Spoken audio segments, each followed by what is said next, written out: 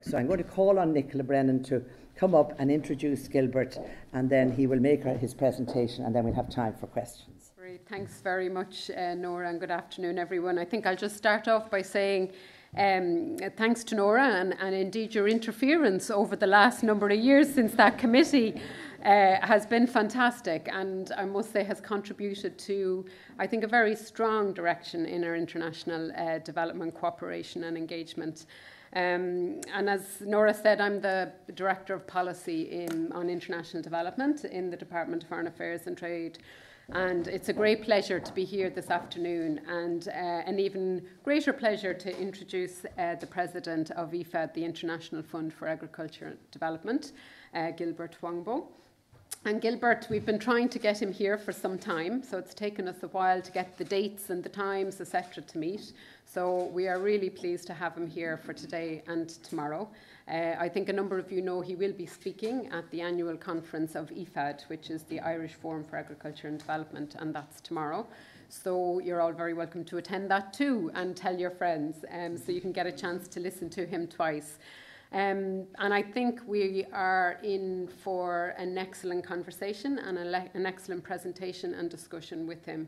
We've had an excellent discussion over lunch and has raised a lot of issues that I'm sure President Houngbo will speak about in his presentation this afternoon. He's a native of Togo in West Africa. He has an exceptionally distinguished career, including holding the highest political office in his country as Prime Minister for a number of years, and has been in the UN system for many years and has held a number of very influential positions, including in the UNDP, United Nations Development Programme, including in ILO, the International Labour Organization. He's not a stranger to Ireland. He was here before. In 2003, he told me earlier, was his last time. So we're delighted to get him back. And hopefully it won't take 16 years to get you back again, indeed. And I should say that IFAD is a very close partner of the Department of Foreign Affairs and Trade. We've been working with and funding IFAD for many years. And it has a very strong reputation as an organisation, and we depend on independent assessments and evaluations of the organisations that we invest Irish taxpayers' money in. And IFAD has been identified as an agile, responsive and well-performing organisation with a strategy, a structure and a model well geared to deliver on its mandate. And its mandate is core to our priorities. Its mandate focuses on agricultural development, particularly in least developed countries. And for Ireland, that's hugely important. And for our international development policy, that's hugely important. So there's very close alignment with the work of IFAD and our international development policy. We launched a new policy earlier this year, A Better World, for those of you who haven't heard about it or haven't actually seen it yet. But that policy puts the furthest behind first at the centre, and it's our ambition as Ireland to contribute to improving the lives of the furthest behind. And IFAD and the alignment of their policies with our objectives will ensure that we work together very closely in partnership. And as I said, they have a very impressive track record, IFAD has, of transforming the lives of millions of smallholder farmers in sub-Saharan Africa, and that's led us to increase our funding to IFAD over the next 3-year period by 25%. Colleagues in the room know that the Irish government is very committed to reaching 0.7 of our GNI allocated to ODA. So there will be further opportunities for going to scale in the future. And IFAD, as a well-trusted partner, we hope to work more collaboratively with them into the future.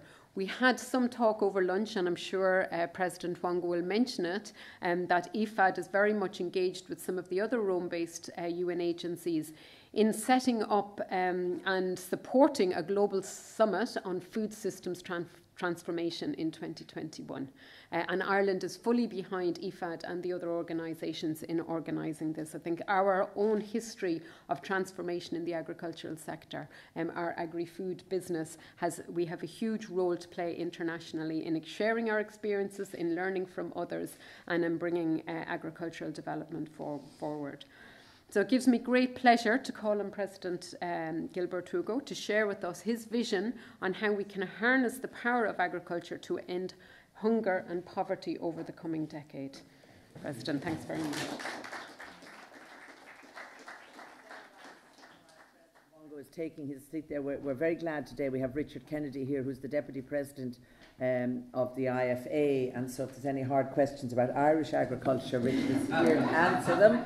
And then we also have, don't smile there, Ray, we also have we also have Ray, who is head of Ireland self-aid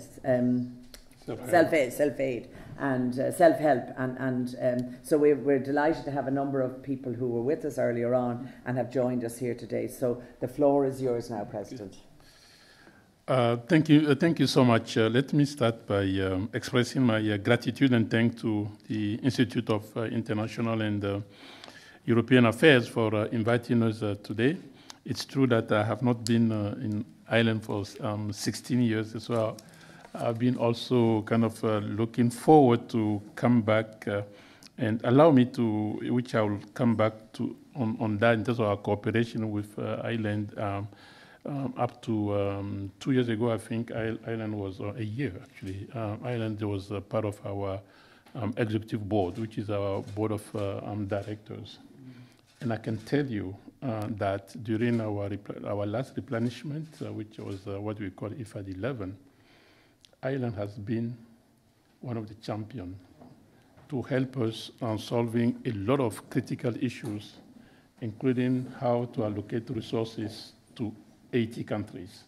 So you talk about allocation of resources. I'm sure as a minister you know very well how complicated it is, and I really want to express our thanks to you and to international development colleagues for that. And 2 weeks ago, the issue came back again, and people said, okay, when is Ireland coming back on that? So it's true that IFAD is not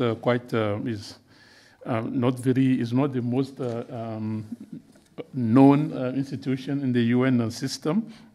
But let me quickly remind you that it was created actually in 77, following the establishment of OPEC in the late 60s, early 70s, and then the crisis in terms of the food prices in this, just like what's happened in 2008, we had the same in the early 70s, which has led with the annual conference on food and agriculture in 76, which led to the creation of IFAD in 77, with the objective of focusing on the poorest of the poor. We are therefore a specialized agencies. What we do is to finance to fund through concessional loan, and 2/3 of our portfolio are concessional loan to the rural communities. We never intervene in outside rural communities, but within those rural communities, we intervene both in farm and non-farm activities in what we call the transformation of the rural economies. Those of us that are now or are used to live in the cities, we tend to think that poverty and hunger are urban problems. But in fact, let me recall that 80% of the world's poorest people live in rural setting. These are the area where we work. I remember when I took office in 2017, and my first project visiting IFAD project was Uganda. So I have to fly from Rome to Addis Ababa, and Addis Ababa to Entebbe, which was a very difficult flight overnight, etc. I arrived in Entebbe in Uganda at 6 in the morning. Then I need to take another flight for 2 hours. Then I need to take a 4x4 by road for 4 hours before getting to the site. Just to tell you that we're really focusing on the remotest area possible. This is where we try to do our work. So it's important for us to keep in mind that poverty remains really with a rural face.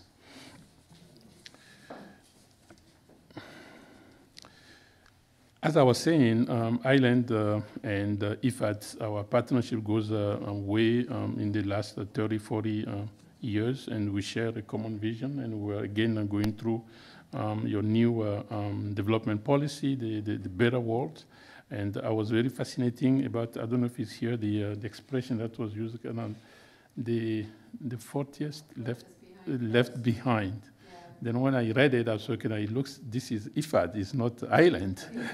Really how there is an alignment of our direction. You know, just to, when I'm talking about our focus, almost dogmatic focus on the poorest and the remotest area, I have, my next film would tell you is also the gender. And start even in the 90s, IFAD started really kind of targeting the gender. For obvious reason, and since I've been in government, I can even confirm to you that when you invest in the women, then the multiplying effect. If you don't believe in the gender cause, if you believe in the economic cause, still invest in gender on that. So this has been one of the things that for us, under the guidance of our executive board, has been quite critical.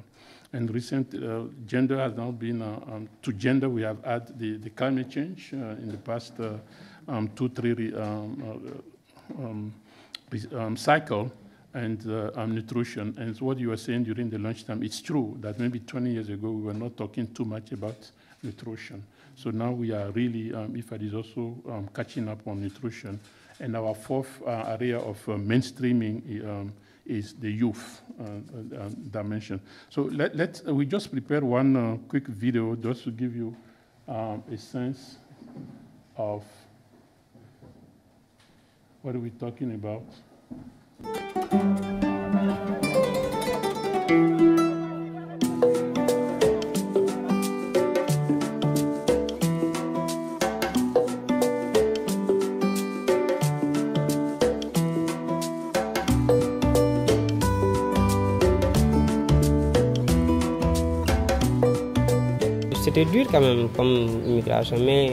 It's tough to be a migrant.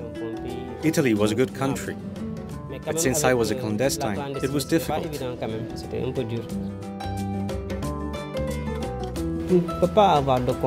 You cannot have a bank account, you cannot have work, you cannot have anything, you cannot understand the language. There is a great variety of problems at all levels. And you have to face these problems because your parents have expectations. They ask for money on any occasion. Since you're there, they think you have money. And this is often not the case.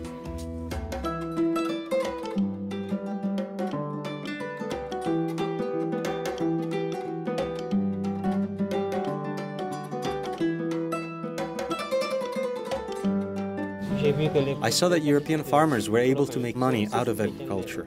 And I asked myself, why not me? Why don't I go back and put in place a small business? Now I have a lot of rice, in abundant quantities, and it's quality rice. And I've also invested in a house. I advise young people to stay, because the idea they have of migration, like the one I had myself before leaving, does not correspond with reality. Here there is land, it rains, we are young, we can stay at home, develop activities, and have a successful life.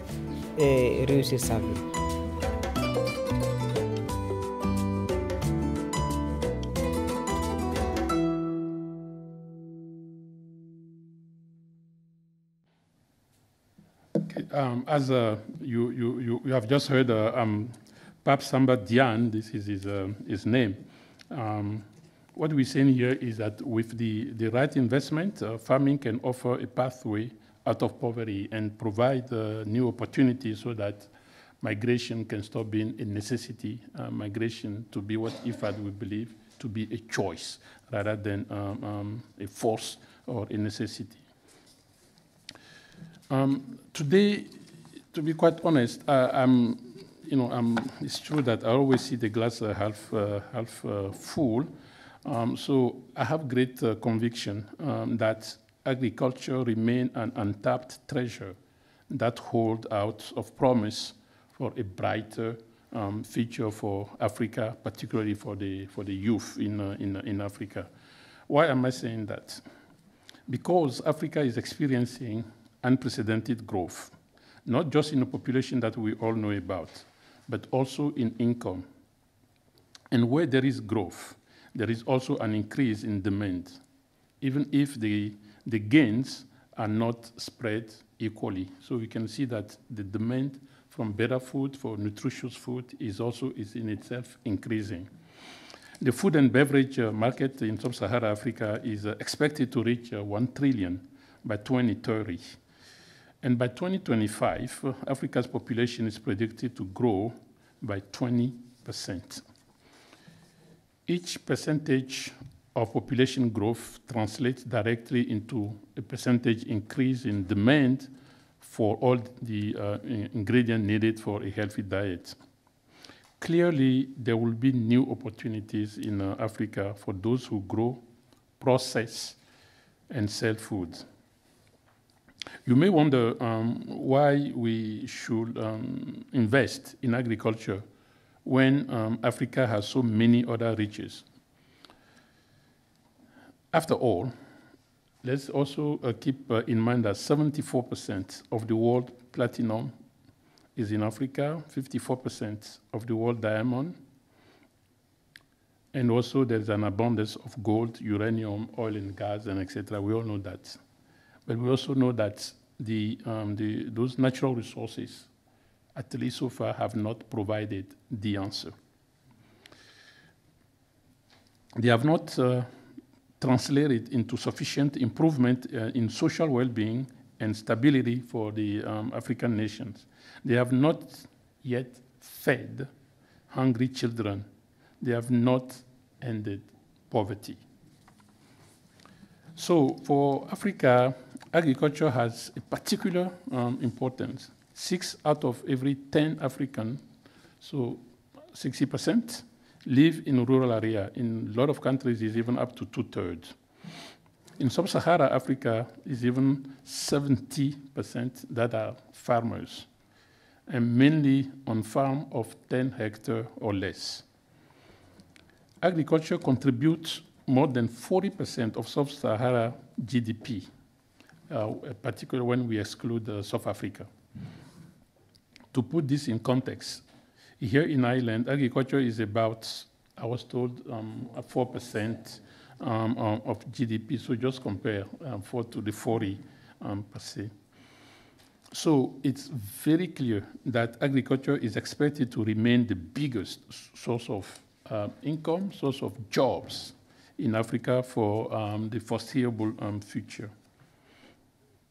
Today, 60% of sub-Saharan Africa workforce is under the age of 35, and every year we have 10 to 12 million of new graduates that enter the job market in Africa.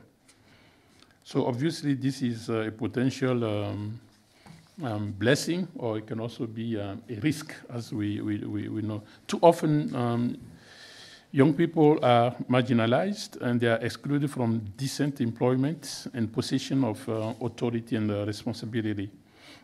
The rural economies that offer a range of employment options can provide an outlet for the energy and the creativity that we know from the youth. So investment in agriculture matters because it not only creates jobs on the farm, but it also creates employment in related activity, including trade in the cities. What will it take for Africa agriculture to fulfill its potential? I believe this is really the question. I.e., when do we start talking about potential and moving to action, moving to reality? So I don't have the silver bullet, but I just want to share a few thoughts. For me, to start, Africa could significantly increase its productivity, particularly by addressing the inequalities and the obstacles faced by the rural women. In sub-Saharan Africa, women make up to 50% of the agriculture labor force. Unfortunately, they also face gender-based discriminations. In every region in the world, we know that women are more likely to be food insecure than men, and this has been confirmed by the SOFI report, which is the state of food insecurity that Rome-based agency and WHO, UNICEF are producing. They have fewer rights to the land that they farm and less access to the financing and input they need to farm successfully. Simply giving women the same access to productive resources as men will increase their farm yield by an estimated 20 to 30%. And also, let's keep in mind that right now, if they constitute in sub-Saharan Africa 50% of the workforce, but only 15% when it talks access to land, which is also one of the critical barriers that we are facing. So there are huge gains to be realized by introducing better management of existing farmland, and this includes introducing the best seed varieties for each individual, depending on the context, and the use of the best soil and water management techniques, which include as well the appropriate level of fertilizer and the eco-friendly pest control.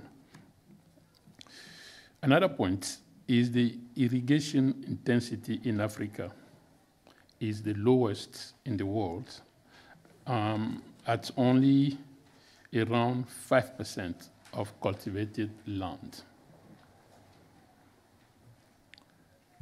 Climate change is also already affecting the poorer communities. Reducing the quality and quantity of crops and lowering the yield. And what we are also seeing is the more and more we have to deal with crop pests and diseases, and that are emanating from the climate change. The smallholders who depend on rain-fed agriculture have been particularly hard hit with more unpredictable and severe weather conditions, extreme events that affect not only the harvest, but the quality of the soil. So under these conditions, building the resilience of smallholders is highly critical. At the same time, dependent on diversifying the production of crops and livestock, and having access to technology and renewable energy so that they can grow more and safely store their harvest.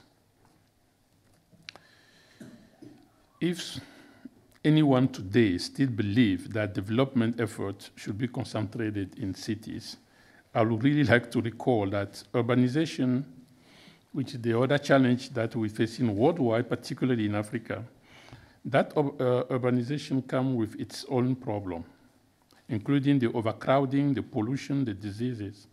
So shifting population from the rural to the urban still not solve the problem of poverty, hunger, or inequality.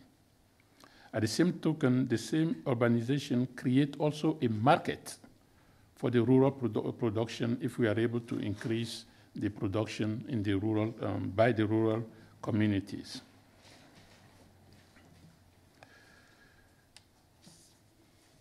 While rural migration to cities is unavoidable, we also have to keep in mind that in Sub-Saharan Africa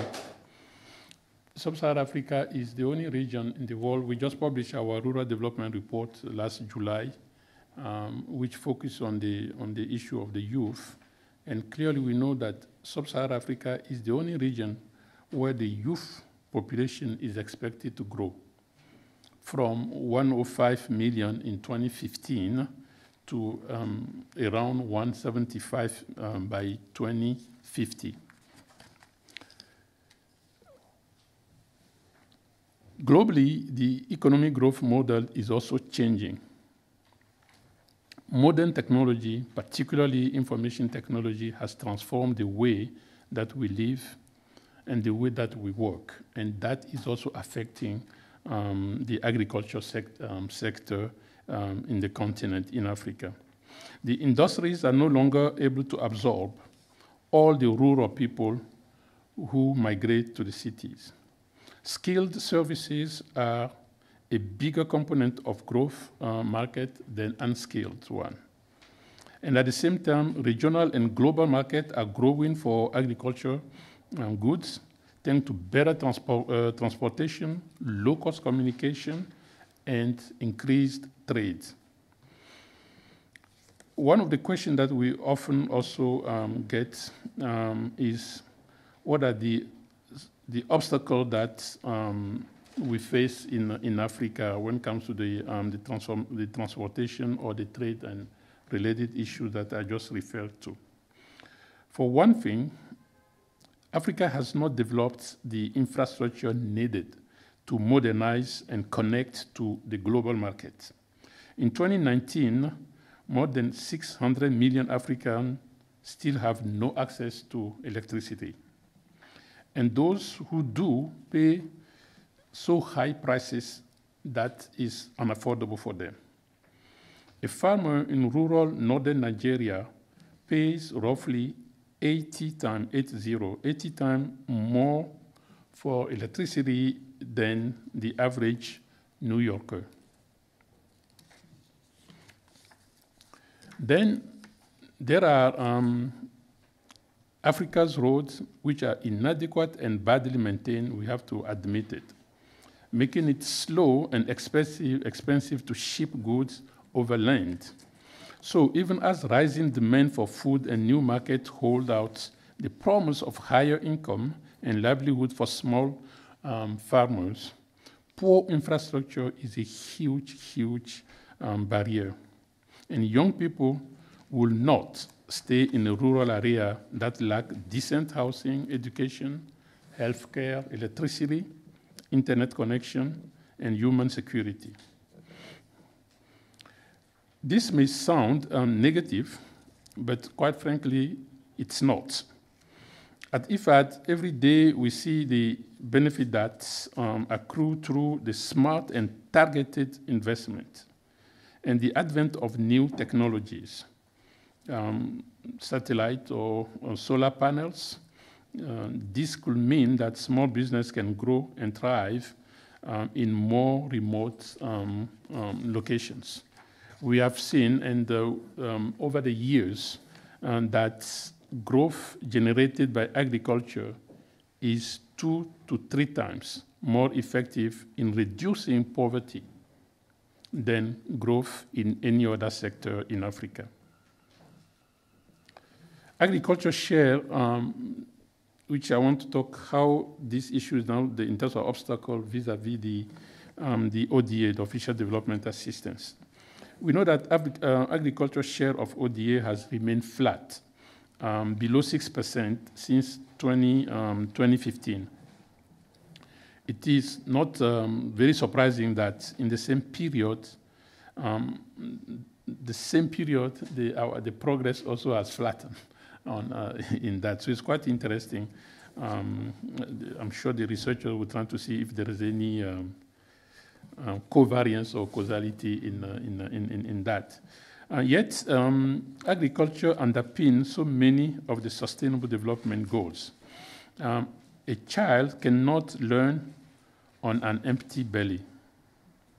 A chronically undernourished person is more vulnerable to disease and less able to contribute to the growth of the community as an adult. And without a robust agriculture sector, we are all at risk. So to achieve the Zero Hunger SDG 2,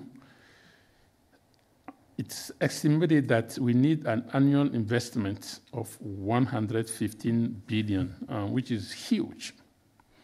And so far, the total ODA is around 10 billion in agriculture. So that tells us about what is the gap on that.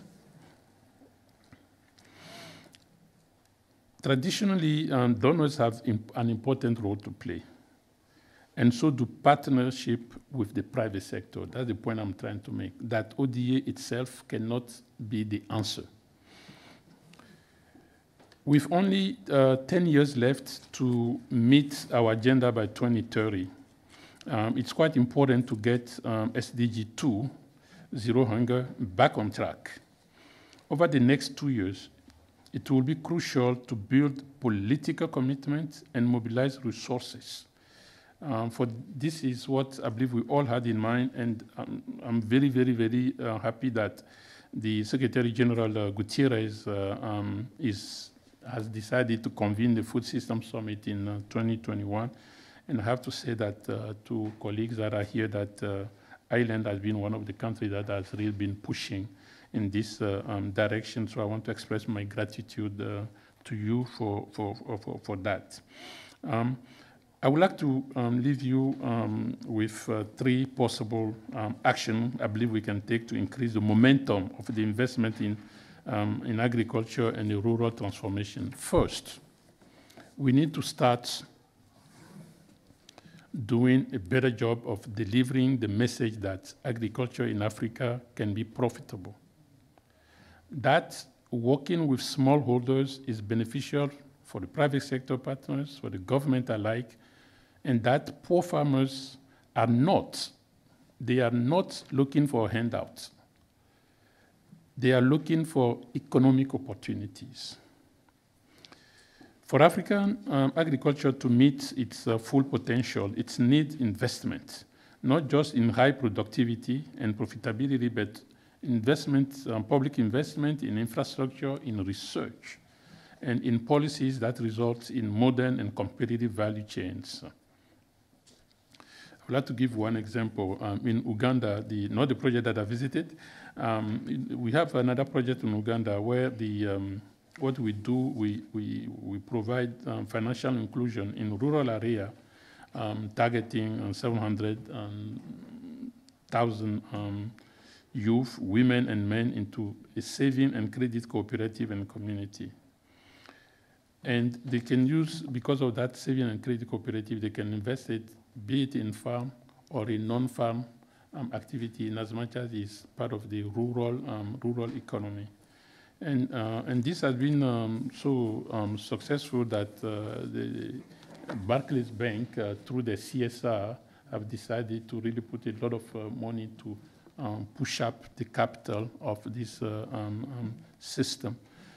In Benin, we have the Songhai Center integrating agriculture, animal husbandry, fish farming, and food processing, and catering, and has been doing that for 20 years with the concept of rien ne se perd, rien ne se crée. Nothing is lost. Everything is being transformed one way or the other, including the production of gas. And so there's a lot of those projects that we are, IFAD is really behind and financing to just prove that there is a hope.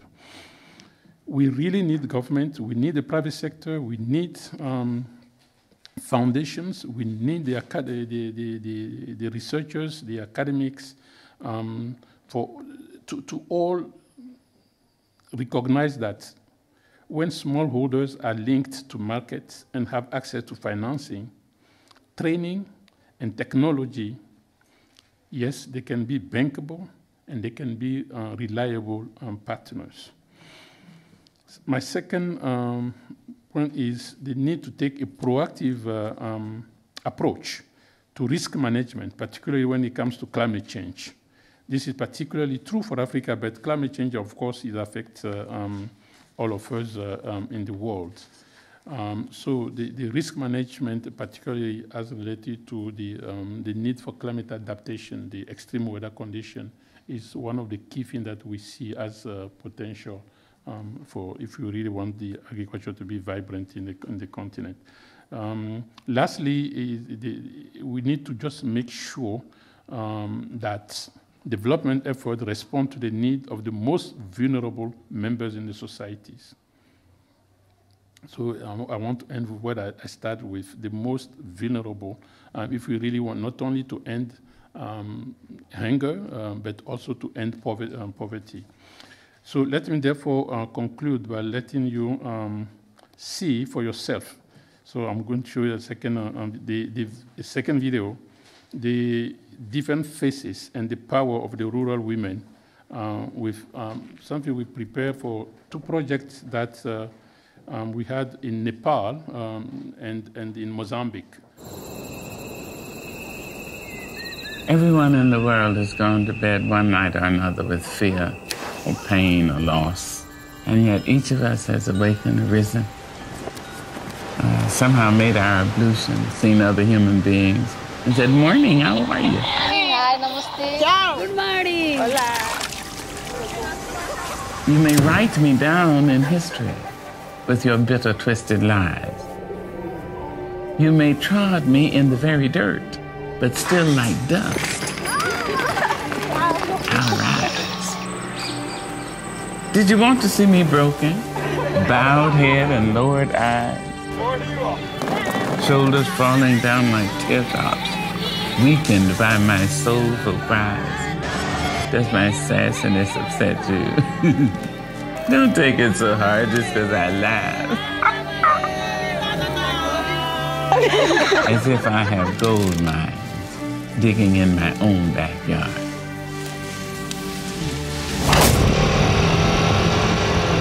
You can shoot me with your words. You can cut me with your lies. You can kill me with your hatefulness. But just like life, I rise. Up from a past rooted in pain, I rise.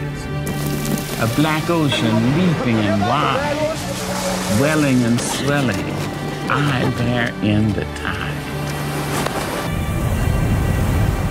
I rise.